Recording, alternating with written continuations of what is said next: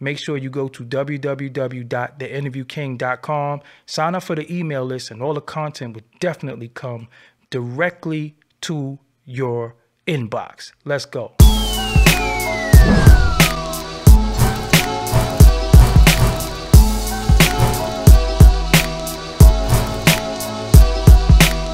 So do you feel like you're 100% blackball right now? Oh, for sure.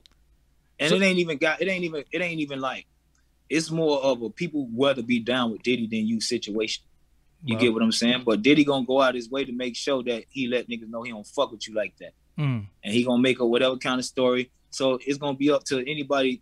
Come on, man. Them niggas gonna rock with Diddy, man. Them niggas, you can tell how them niggas act now. Them niggas pussy get wet every time they round that nigga. Them niggas fucking girls, man. You know what I'm saying? They don't stand for nothing, bro. You know, they listen, like I told you, they was waiting so long to get on. You get what I'm saying? You don't understand what Miami went through to get on. Nobody was fucking with this city like that. Nobody. We had no major deals coming through.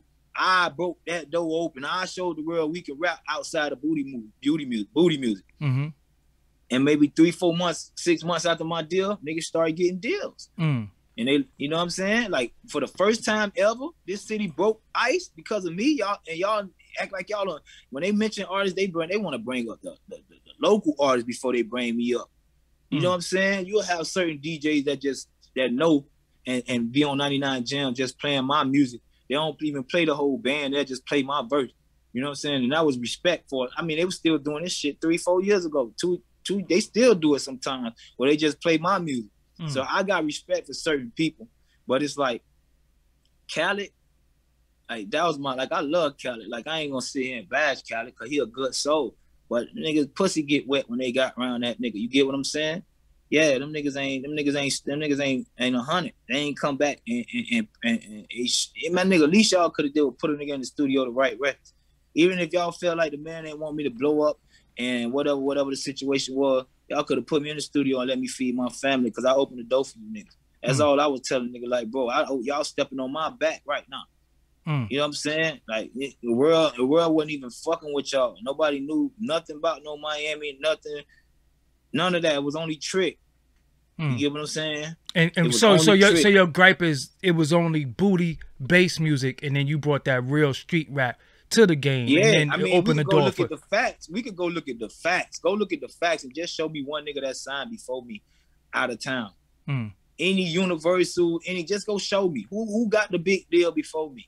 Cause niggas was kissing slip and slide ass. I had never been in slip and slide till after I got a deal. I've never tried to sign with them niggas in my life.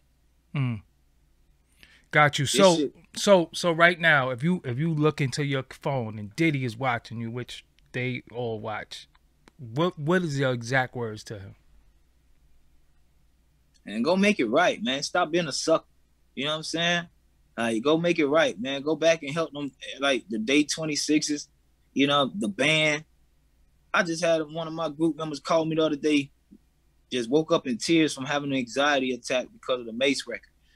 And they was like, yo, I didn't know I was even going through that, because they had to be so strong over the years, and they done persevered and they done built their own brand, but they ain't understand, like, man, this person done had Snoop Dogg steal from them. This person done had Queen Latifah steal from them. Like, it's only our people stepping on our people to get up, but y'all don't want to acknowledge the talent. You get what I'm saying? Like, this shit disrespectful. Like, I don't give a fuck about their friendship, and they not gonna do nothing to me unless, you know what I'm saying, you better not miss, because I'm gonna make you cry. You know what I'm saying? I'm different. We don't want to go there. We don't want to go there. I'm just saying. Yeah. So before we go, bro, how is your mental space? I'm better, man. I ain't even gonna lie to you, bro. Like, I've been tiptoe info.